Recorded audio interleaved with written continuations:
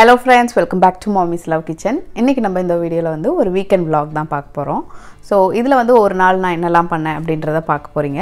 கூடவே வந்து கொஞ்சம் ரெசிபீஸ் அப்புறம் கொஞ்சம் இன்ட்ரஸ்டிங்கான விஷயங்கள் எல்லாத்தையும் இதுல நம்ம பார்க்க போறோம். சரி வாங்க வீடியோக்குள்ள போய் பார்க்கலாம். ஸோ வீக்கெண்ட் அதுவுமா கண்டிப்பாக ஏதாவது ஸ்பெஷலாக ஒரு பிரேக்ஃபாஸ்ட் இருந்தால் தான் அது வந்து வீக்கெண்ட் மாதிரியே இருக்கும். பட் ஆனால் செய்கிறதுக்கும் ஈஸியாக இருக்கணும் இல்லையா, அதனால் பூரி செய்யலாம் அப்படின்ட்டு இன்றைக்கி பிளான் பண்ணியிருக்கேன். ஸோ இந்த பூரி ப்ரெஸ் வந்து நான் ரீசெண்டாக இந்தியாவில் இருந்து ஒரு பேக்கேஜ் வர வச்சதில் இதை வாங்கியிருந்தேன். ஸோ இப்போ தான் நான் ஃபர்ஸ்ட் டைம் இதை வந்து ட்ரை பண்ணி பார்க்க போகிறேன். ஸோ உள்ளே வந்து இந்த ஸ்டெயின்லெஸ் ஸ்டீல் ஷீட் இருக்கிறதுனால பூரி எடுக்கிறதுக்கு ஈஸியாக தான் இருக்குது. ஆனால் வந்து நீங்கள் லைட்டாக எண்ணெய் தடவணும், இல்லைனா நம்ம ஏதாவது பிளாஸ்டிக் ஷீட்டில் வச்சு போட்டோன்னா நம்மளுக்கு இன்னும் ஈஸியாக இருக்கும். ஸோ பூரிக்கு வந்து இனிமேல் மாவு பேசுகிற வேலை மட்டும்தான் கொஞ்சம் பெரிய வேலை. இது வந்து ரொம்ப சிம்பிள் ஆகிடுச்சு இதை வச்சு. ஸோ நல்லா ரவுண்டாக நல்லா உப்பி வர மாதிரியே தான் நல்லா ப்ரெஸ் பண்ணி விடுது. ஸோ என்னை பொறுத்த வரைக்கும் இந்த ப்ராடக்ட் வந்து நல்ல ஒரு ஹெல்ப்ஃபுல்லானது தான் இது. உங்கள் வீட்டில் யாராவது பூரி பிரியர்கள்லாம் இருந்தாங்கன்னா கண்டிப்பாக இது ரொம்ப யூஸ்ஃபுல்லாக இருக்கும். ஸோ ஒரு 5 பூரியாக ப்ரெஸ் பண்ணி வச்சுக்கிறேன் நான். இப்போ எண்ணெய் நல்லா சூடாகிடுச்சு, பூரியை போட்டு பொரிச்சு எடுக்க வேண்டியது தான். ஸோ ஒரு 5 பூரியாக போடுங்க, ஏன்னா மொத்தமாக போட்டு வச்சிட்டிங்கன்னா பூரி வந்து உப்பாமல் இருக்க போக சான்சஸ் இருக்குது. அதே மாதிரி பூரி பண்ணும்போது ஆயில் வந்து எப்போவுமே ஹை ஹீட்டில் தான் இருக்கணும். கொஞ்சம் ட்ராப் ஆச்சுனாலும் பூரி வந்து எண்ணெய் குடிக்கும், இல்லைன்னா சப்பை சப்பையாக வரும். இப்போ பூரி ரெடி ஆகிடுச்சு. தொட்டுக்க வந்து சிம்பிளான ஒரு தேங்காய் சட்னி தான் பண்ண போகிறேன்.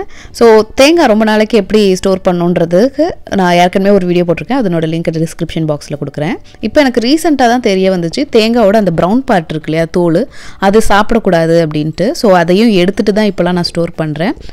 உங்களில் யாருக்கும் வந்து ஏன் இப்போ அந்த தேங்காய் தோலோடு சாப்பிடக்கூடாதுன்ற ரீசன் தெரிஞ்சுன்னா கண்டிப்பாக டிஸ்கிரிப்ஷன் பாக்ஸில் கொடுங்க, எல்லாேருக்கும் தெரிஞ்சால் ரொம்ப யூஸ்ஃபுல்லாக இருக்கும். இப்போ சட்னிக்கு வந்து பச்சை மிளகா, கருவேப்பிலை, கொஞ்சமாக புளி, பூண்டு, உப்பு போட்டு வச்சுருக்கேன். இப்போ இந்த தேங்காய் சின்ன பீசஸாக கட் பண்ணி நல்லா அரைச்சிக்கலாம். ஸோ பூரி அண்ட் தேங்காய் சட்னி என்னோடய ஃபேவரட்டான காம்பினேஷன் இது. ஏன்னா உருளைக்கிழங்கை விட இது செய்கிறதுக்கும் ஈஸி, அதே மாதிரி சாப்பிட்றதுக்கும் ரொம்ப டேஸ்டியாக இருக்கும். இப்போ நம்ம அந்த பூரி ப்ரெஸ் யூஸ் பண்ணதை நல்லா க்ளீன் பண்ணி தொடச்சி எடுத்து வச்சிடலாம். எப்போவுமே வந்து நீங்கள் ஏதாவது ஒரு ஸ்பெஷல் ஐட்டம் வச்சுருக்கீங்க அப்படின்னா அதுக்கு மெயின்டெனன்ஸ் ரொம்ப ரொம்ப இம்பார்ட்டன்ட். நீங்கள் வந்து எவ்வளோக்கு எவ்வளோ சுத்தம் பண்ணி வைக்கிறீங்களோ அதோட லைஃப் வந்து ரொம்ப நாளைக்கு வரும். நெக்ஸ்ட்டு வந்து ஒரு DIY தான் பார்க்க போகிறோம். ஸோ நான் வந்து ஒரு மந்த்லி ஒன்ஸ் இந்த மாதிரி செஞ்சு வச்சுப்பேன். என்னென்னு பார்த்தீங்கன்னா, டிஷ்வாஷருக்கு யூஸ் பண்ணுற இந்த கேப்சூல்ஸ் நம்ம வீட்டிலே எப்படி பண்ணுறதுன்னு பார்க்கலாம். இது வந்து நம்ம வீட்டில் செய்கிறதுக்கான காரணம் மெயின் வந்து என்னென்னு பார்த்தீங்கன்னா, இது வந்து ரொம்ப சேஃபஸ்ட்டு. ஏன்னா வந்து ரொம்ப ஹார்ஷான கெமிக்கல்ஸ்லாம் நம்ம யூஸ் பண்ணுறது கிடையாது.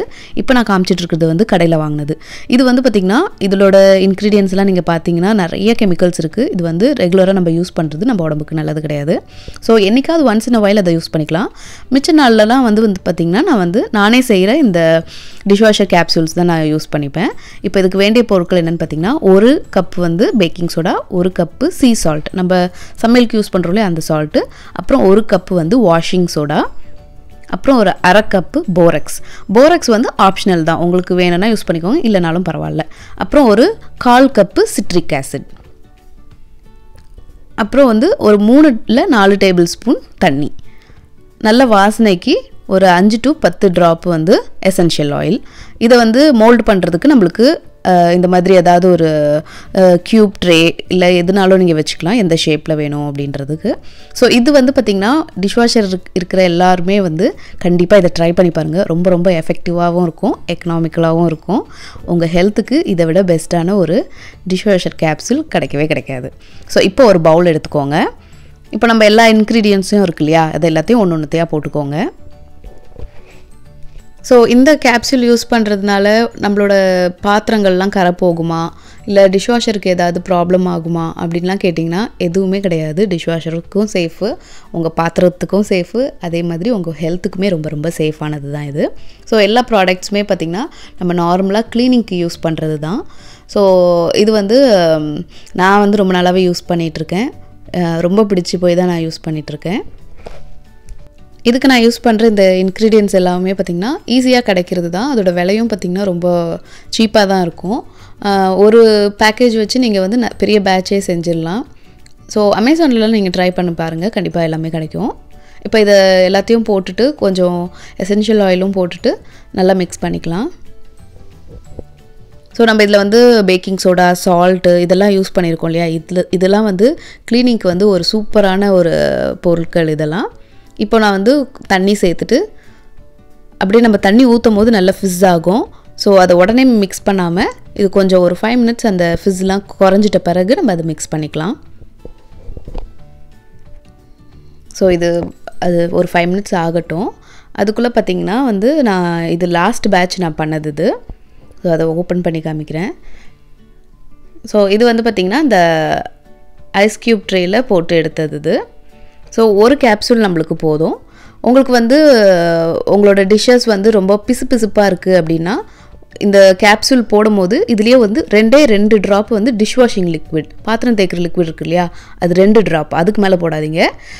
போட்டிங்கன்னா உங்களுக்கு அந்த பிசுப்பான பாத்திரம் கூட உங்களுக்கு வந்து நல்லா பளிச்சுன்னு வந்துடும். ஸோ நான் வந்து பாத்திரங்கள்லாம் ரின்ஸ் பண்ணிட்டு தான் போடுவேன். அதனால எனக்கு வந்து அந்த டிஷ்வாஷிங் லிக்விட் போட வேண்டிய அவசியம் கிடையாது.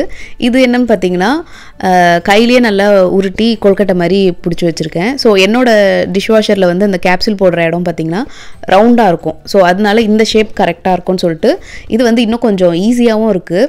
ஸோ அந்த ஐஸ் க்யூப் ட்ரேயில் வந்து போட்டு ப்ரெஸ் பண்ணி அப்புறம் அந்த அன்மோல்ட் பண்ணுற வேலைலாம் கிடையாது. இது வந்து ஜஸ்ட்டு நல்லா கொல்கட்டை மாதிரி பிடிச்சி வச்சிடலாம். இது இப்போ இது வந்து இந்த நுர வரதெல்லாம் அடங்கிடுச்சு. இப்போ நல்லா மிக்ஸ் பண்ணிக்கலாம். ஸோ நான் இன்றைக்கி இந்த ட்ரே எதுவும் யூஸ் பண்ணல, கையிலே தான் பிடிக்க போகிறேன். ஸோ கொஞ்சமாக எடுத்து இந்த மாதிரி ரவுண்டாக பிடிச்சி வச்சு ஒரு 24 ஹவர்ஸ் இது வந்து ட்ரை ஆகணும். அது வரைக்கும் அதை டிஸ்டர்ப் பண்ணாதீங்க. ஸோ அது ஒரு 24 ஹவர்ஸ் ட்ரை ஆகிட்ட பிறகு நல்ல ஒரு ஏர்டைட் பாக்ஸில் போட்டு நீங்கள் எவ்வளோ நாளுக்கு வேணாலும் வச்சு ஸ்டோர் பண்ணி யூஸ் பண்ணலாம். ஸோ இது வந்து பார்த்திங்கன்னா லாஸ்ட் சைக்கிளில் டிஷ்வாஷரில் போட்டு கழுவி வந்த பாத்திரம். ஸோ உங்களுக்கே பார்த்தாலே தெரியும் அந்த ஷைன்லாம் வந்து எந்த மாற்றமும் இருக்காது, அதே மாதிரி க்ளீனாகவும் இருக்கும்.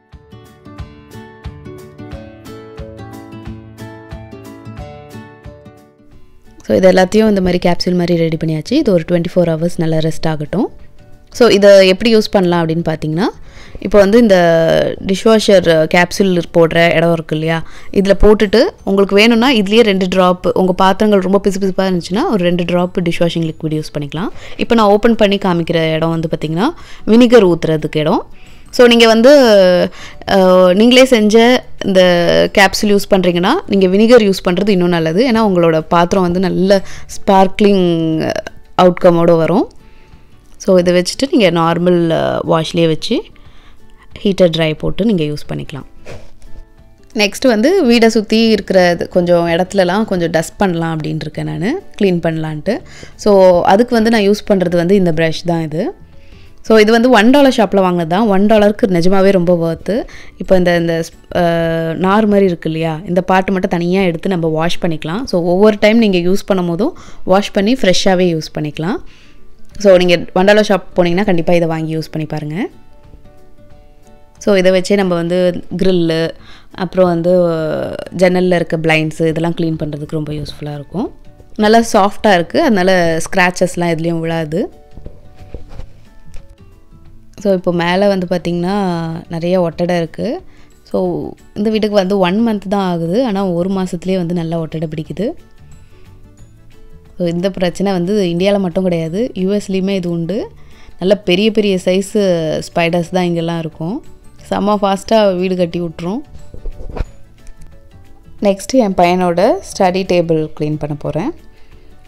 ஸோ இந்த லெட்டர் ட்ரே வந்து பார்த்திங்கன்னா இது வந்து பேக் ஆஃப் 6. இதோட விலை வந்து பார்த்திங்கன்னா $15 நான் வால்மார்ட்டில் வாங்கினேன். ஸோ இதை வந்து லேபிள் பண்ணிட்டாச்சு.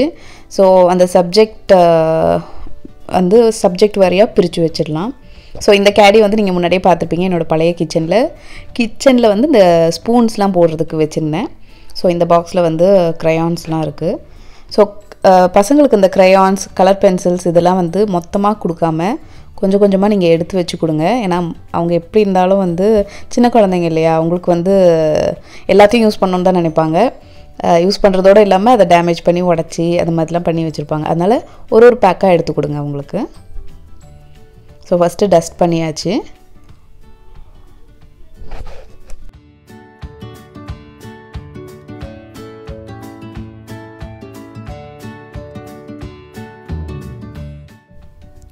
டஸ்டிங்லாம் முடிச்சுட்டு ஒரு டிஸ்இன்ஃபெக்டன்ட் வைப்ஸ் வச்சு டேபிள் சேர் மட்டும் நல்லா க்ளீன் பண்ணிக்க போகிறேன். ஸோ அவங்களுக்குன்னு கிட்ஸுக்குன்னு ஒரு டேபிள் கொடுத்துட்டோன்னா அவங்களே அதை பார்த்துப்பாங்க தான். பட் வந்து இந்த வேலையெல்லாம் வந்து நம்ம பண்ணி கொடுத்துட்டோம்னா இன்னும் அவங்களுக்கு சேஃபாக இருக்கும். ஸோ இது வந்து ஒரு ஷெல்ஃப் மாதிரி வச்சுருக்கேன் நான். ஸோ இது ஃபுல்லாகவுமே என் பையனோட திங்ஸ் தான் இருக்கும்.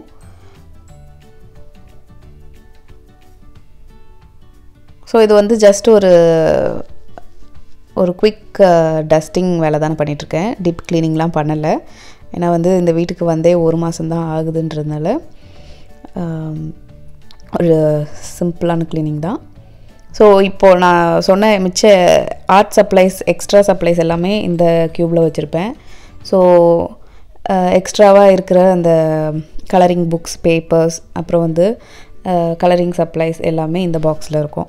ஸோ ஒன்று வந்து காலி ஆகிடுச்சு, இது ஒர்க் ஆகலை அப்படின்றப்போ தான் நான் அதை நெக்ஸ்ட்டு எடுத்து கொடுப்பேன். ஸோ இப்போ இது வந்து ரெடி ஆகிடுச்சு. இப்போ வந்து நெக்ஸ்ட் ரூமுக்கு வந்து ஒரு குவிக் டஸ்டிங் பண்ணுறேன். So most of the time இந்த டஸ்டிங் பண்ணுற டைம் நான் எப்போன்னு பார்த்திங்கன்னா நான் ஃபோன் பேசும்போது இல்லை எனக்கு பிடிச்ச பாட்டு கேட்டுட்ருக்கும் போது தான் இருக்கும். ஸோ டஸ்டிங்க்குன்னு தனியாக ஒரு டைம் ஸ்பெண்ட் பண்ணாமல் ஒரு 2 வேலை சேர்ந்து பண்ணுற மாதிரி இருந்துச்சுன்னா நல்லாயிருக்கும். நம்மளுக்கு வேலை செய்கிற களைப்பும் தெரியாது. நெக்ஸ்ட்டு வந்து இந்த டேபிள் பார்த்திங்கன்னா இது என்னோடது. இது நான் எடிட்டிங்க்கெலாம் மெயினாக யூஸ் பண்ணுற டேபிள் இது. ஸோ இந்த டேபிள் வந்து பார்க்குறதுக்கு ஃபேன்சியாக இருக்காது, பட் ரொம்ப கன்வீனியண்ட்டான டேபிள். இது வந்து நீங்கள் ஓவர் த பெட் டேபிளாக கூட யூஸ் பண்ணிக்கலாம். ஸோ இதை எக்ஸ்பேண்ட் பண்ணிக்கிட்டோன்னா நம்ம வந்து பெட்டுக்கு வரைக்கும் கூட இழுத்துட்டு போய் நம்ம யூஸ் பண்ணிக்கலாம். நெக்ஸ்ட்டு வந்து பார்த்திங்கன்னா ஒரு மீ டைம். ஹேருக்கு வந்து ஒரு ஹேர் பேக் போட போகிறேன். ஸோ இதுக்கு வந்து ஒரு பவுலில் ஒரு முட்டையோட வெள்ளைக்கரு, 2 டேபிள் ஸ்பூன் தயிர், 2 to 3 table spoon henna powder. இப்போ இதை நல்லா மிக்ஸ் பண்ணிவிட்டு ஒரு 20 மினிட்ஸ் தலையில் அப்ளை பண்ணிவிட்டு தலை குளிச்சிங்கன்னா உங்கள் ஹேர் வந்து ரொம்ப நல்லாயிருக்கும். கண்டிஷ்னர் போட்ட எஃபெக்ட் கிடைக்கும், பட் வந்து ரொம்ப நேச்சுரலான மெத்தடில் இருக்கிற மாதிரி இருக்கும். ஸோ நீங்கள் வாரத்தில் ஒரு 2 நாள் நீங்கள் தலை குளிக்கிறீங்க ஷாம்பு போட்டு அப்படின்னா, ஃபஸ்ட்டு டே வந்து கண்டிப்பாக இந்த மாதிரி ஏதாவது ஒரு ஹேர் பேக் போடுங்க.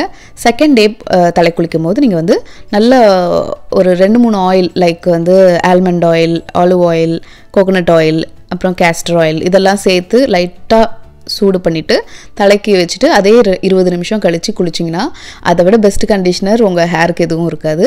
கண்டிப்பாக இதெல்லாம் ட்ரை பண்ணி பாருங்கள். இப்போ நான் இதை அப்ளை பண்ணிவிட்டு மத்தியானம் சமையலுக்கு கொஞ்சம் ப்ரிப்பரேஷன் ஒர்க் பண்ண போகிறேன். ஸோ இன்றைக்கி வந்து ரொம்ப சிம்பிளான சமையல் தான்.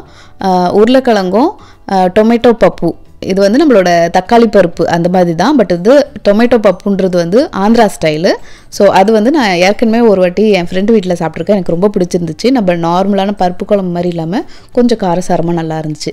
ஸோ உருளைக்கிழங்கும் டொமேட்டோ பப்புவும் பண்ண போகிறேன். ஸோ ஃபர்ஸ்ட் வந்து உருளைக்கிழங்கை கட் பண்ணிவிட்டு இதை வந்து உப்பு மிளகாத்தூள் போட்டு வச்சுட்டு குளிச்சுட்டு வந்துட்ட பிறகு தான் நான் சமைக்க போகிறேன் இப்போது. ஸோ உருளைக்கிழங்கு வந்து இந்த மெத்தட் நீங்கள் ட்ரை பண்ணி பாருங்கள். ரொம்ப ரொம்ப சிம்பிளாக இருக்கும்.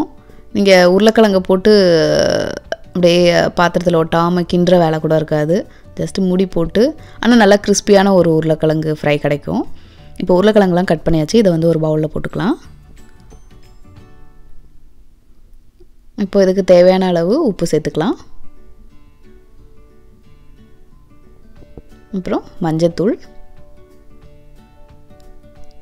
காரத்துக்கு ஏற்ற மிளகாய்த்தூள். ஸோ இவ்வளோ தான் நம்மளுக்கு இன்க்ரீடியன்ஸு இந்த உருளைக்கிழங்கு ஃப்ரைக்கு. ஸோ இப்போ இதை நல்லா குலுக்கி வச்சிடலாம். இப்போ ஒரு 10 நிமிஷம் இது ஊறட்டும். ஊறிட்ட பிறகு பார்த்திங்கன்னா இதுலேருந்து நம்மளுக்கு நல்லா தண்ணி வந்திருக்கும். அதை வச்சு தான் நம்ம குக் பண்ண போகிறோம். இன்றைக்கி நான் வந்து இன்ஸ்டன்ட் பாட் வச்சு தான் சாதமும் பருப்பும் வைக்க போகிறேன். ஸோ என்கிட்ட நிறைய பேர் இன்ஸ்டன்ட் பாட் எப்படி யூஸ் பண்ணோம் அப்படின்னு கேட்டிருந்தீங்க. ஸோ இந்த வீடியோவிலேருந்து நான் உங்களுக்கு எப்படி யூஸ் பண்ணணுன்றதை ஸ்டார்ட் பண்ணுறேன். ஸோ இன்றைக்கி அந்த டொமேட்டோ பப்புக்கு வந்து வெங்காயம் தக்காளியை கட் பண்ணிகிட்ருக்கேன் நான். ஸோ பேர் நல்லா இருக்குது, டொமேட்டோ பப்பு, க்யூட்டாக இருக்குது. ஸோ இதுக்கு வந்து தக்காளி கண்டிப்பாக நிறைய தேவை இருக்கும். ஸோ ஒரு கப்பு பருப்புக்கு நான் ஒரு 4 தக்காளி எடுத்திருக்கேன் நான். கொஞ்சம் தக்காளியோட ஃப்ளேவர் இருக்கும்.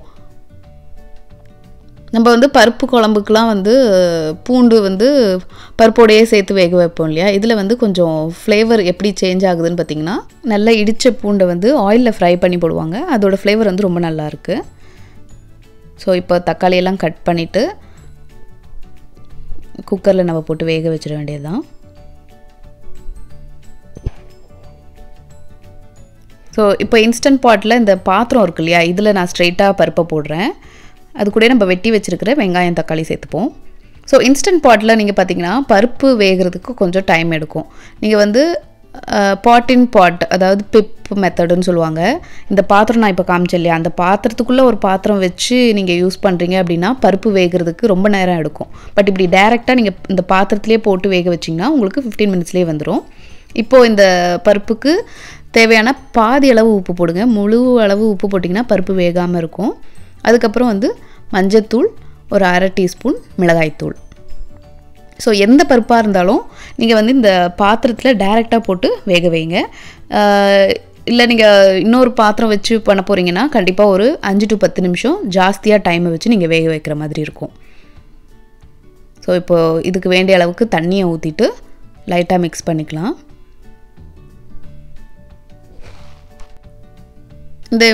இப்போது இந்த பருப்பு கூடயே நான் வந்து சாதமும் வைக்க போகிறேன். ஸோ இந்த மாதிரி ஸ்டாண்டு கிடைக்கும். இது வந்து இன்ஸ்டன்ட் பாட்டோட சேர்ந்து வராது, நீங்கள் தனியாக தான் வாங்கணும். வால்மார்ட், அமேசான்லாம் கிடைக்குது. ஸோ இந்த அரிசி வச்சுருக்கிற பாத்திரமே பார்த்திங்கன்னா தனியாக நீங்கள் வாங்குற மாதிரி தான் இருக்கும். இப்போ இந்த அரிசி வச்சுட்டு தண்ணி ஊற்றிட்டு இதுக்கு மேலே ஒரு மூடி போட்டிருக்கேன் பார்த்திங்களா, இந்த மூடியில் பார்த்திங்கன்னா இந்த மாதிரி காய் ஏதாவது வேக வைக்கலாம். ஸோ ஃபர்ஸ்ட் லேயர் வந்து பருப்பு, நெக்ஸ்ட்டு வந்து சாதம். இந்த டெம்பரேச்சர் கரெக்டாக இருக்கும் சாதம் வேகிறதுக்கு. அதுக்கப்புறம் மேலே வைக்கிற காய் வந்து உங்களுக்கு இப்படி இந்த மாதிரி டாப் லேயரில் வைக்கும் போது உங்களுக்கு வந்து காய் குழையாது, கரெக்டாக வெந்து வரும்.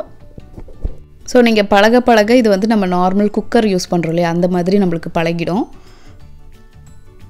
இப்போ வந்து ஆன் பண்ணிட்டேன். நம்ம ரெடி பண்ணி வச்சுருக்கிற இந்த பாத்திரம் இருக்கு இல்லையா, இதை எடுத்து உள்ளே வச்சிடலாம். நெக்ஸ்ட்டு மூடி போட்டுட்டு ஹை ப்ரெஷரில் வச்சுக்கோங்க. வச்சுட்டு ஒரு 15 மினிட்ஸ் இதை வந்து ப்ரெஷர் குக் பண்ணிடலாம்.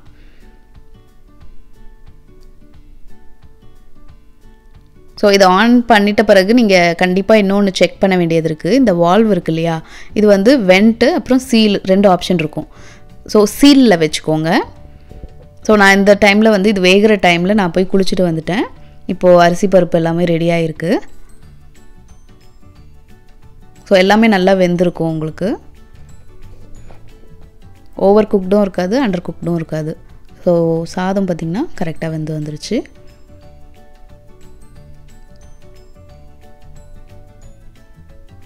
இப்போது பருப்பு தக்காளிலாம் நல்லாயிருக்கு. இந்த டொமேட்டோ பப்புக்கு வந்து பருப்பு வந்து நல்லா குழையணும்னு அவசியம் கிடையாது. நல்லா குழஞ்ச பருப்பு வேணும்னா நீங்கள் இன்றைக்கி 15 மினிட்ஸ் வச்சோம் இல்லையா, நீங்கள் வந்து 20 மினிட்ஸாக வச்சுக்கோங்க. இப்போ நான் வந்து ஒரு 2 பல்லு பூண்டு நல்லா இடித்து வச்சுருக்கேன். இப்போ பருப்பு தாளித்து கொட்ட வேண்டிய வேலை மட்டும்தான் இருக்குது. இப்போ இதை லைட்டாக மிக்ஸ் பண்ணிப்போம். இந்த டொமேட்டோ பப்பு பார்த்திங்கன்னா உங்களுக்கு கொஞ்சம் திக்காக தான் இருக்கணும், தண்ணியாக வச்சிடாதீங்க. திக்காக இருந்தால் தான் நல்ல டேஸ்ட்டு. இப்போ இது தாளிக்க வந்து ஒரு பேனில் 1 டேபிள் ஸ்பூன் எண்ணெய் ஊற்றிக்கலாம். கடுகு போட்டிருக்கேன், சீரகம், உளுந்து.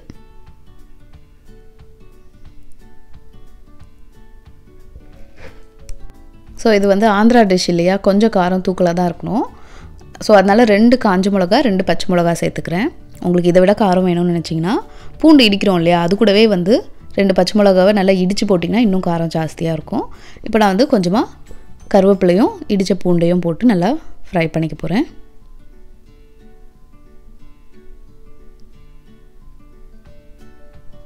கொஞ்சமாக பெருங்காயம் போட்டுக்கலாம்.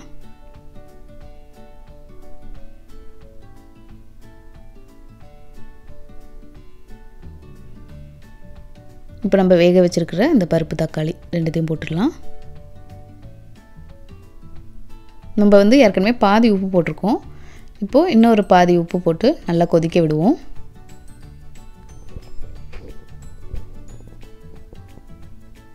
ஸோ மீடியம் ஃப்ளேமில் வச்சு ஒரு 5 to 7 நிமிஷம் நல்லா கொதிக்கட்டும். ஸோ இந்த மீன்வைல் கேப்பில் நம்ம உருளைக்கிழங்கு செய்ய ஆரம்பிச்சிருவோம்.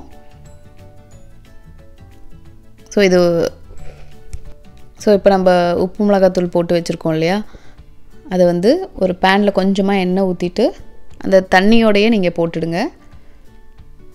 போட்டுட்டு இதை வந்து ஒரு மூடியை போட்டு ஒரு 5 நிமிஷம் இதை வந்து நம்ம மூடி வச்சிடலாம். ஸோ அந்த கேப்லேயே வந்து பார்த்திங்கன்னா உருளைக்கிழங்கு நல்லா வெந்துடும். ஸோ இது செய்கிறதுக்கு நம்மளுக்கு ஒரு 10 நிமிஷம் தான் ஆகும், அதுக்கு மேலே ஆகாது. இப்போ ஒரு 5 நிமிஷம் கழித்து ஓப்பன் பண்ணி பார்த்தோன்னா ஒரு ஹாஃப் டன் ஆகிருக்கும் உருளைக்கிழங்கு.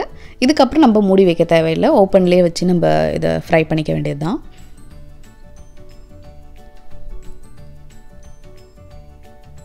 இப்போ நம்மளுக்கு இந்த பருப்பு வந்து நல்லா ரெடி ஆகிடுச்சு. ஸ்டவ் ஆஃப் பண்ணிட்டு இன்னொரு பாத்திரத்தில் நம்ம மாற்றி வச்சுக்கலாம். ஸோ ரொம்ப குயிக்கான ஒரு சமையல் தான் இது. உருளைக்கிழங்கு ஒரு 2 நிமிஷம் கழித்து பார்த்தோன்னாலே லைட்டாக கலர் சேஞ்ச் ஆக ஆரம்பிச்சிடும். உருளைக்கிழங்கு கொஞ்சம் கிறிஸ்பியாக வேணுன்றதுனால 1 டீஸ்பூன் நான் அரிசி மாவு சேர்த்துருக்கேன். உங்களுக்கு நல்லா கிறிஸ்பியாக வேணும்னு நினச்சிங்கன்னா 1 டீஸ்பூன் கார்ன்ஃப்ளவர் சேர்த்துக்கலாம். சேர்த்துட்டு இன்னும் ஒரு 5 நிமிஷம் இது நல்லா ரோஸ்ட் ஆகட்டும். ஸோ இப்போ நம்மளுக்கு வந்து உருளைக்கிழங்கு நல்லா ரோஸ்ட் ஆகிடுச்சு, ரெடி ஆகிடுச்சு. ஸ்டவ் ஆஃப் பண்ணிடலாம். இப்போது எங்களோட லஞ்ச் சாதம், உருளைக்கிழங்கு ஃப்ரை, டொமேட்டோ பப்பு ரெடி ஆகிடுச்சு. சாப்பிட்டுட்டு நல்லா ரெஸ்ட் எடுத்துகிட்ட பிறகு என் பையன் வந்து ரொம்ப நாளாக கேட்டுட்டு இருந்த ஸ்பெகத்தி வித் மீட் பால் எப்படி செய்கிறதுன்னு நான் வந்து நெக்ஸ்ட் வீடியோவில் காமிக்கிறேன். என்ன ஃப்ரெண்ட்ஸ், இந்த வீடியோ உங்களுக்கு யூஸ்ஃபுல்லாக இருந்திருக்கும்னு நினைக்கிறேன். பிடிச்சிருந்துச்சுன்னா மறக்காமல் நம்ம சேனலை லைக் பண்ணி, ஷேர் பண்ணி, சப்ஸ்கிரைப் பண்ணிவிடுங்க. இதே மாதிரி நான் போடுற எல்லா வீடியோஸும் நீங்கள் பார்க்கணுன்னு நினச்சிங்கன்னா அந்த பெல் பட்டனையும் ப்ரெஸ் பண்ண மறந்துடாதீங்க. இந்த மாதிரி இன்னொரு வீடியோவில் உங்களை சந்திக்கிறேன். நன்றி, வணக்கம்.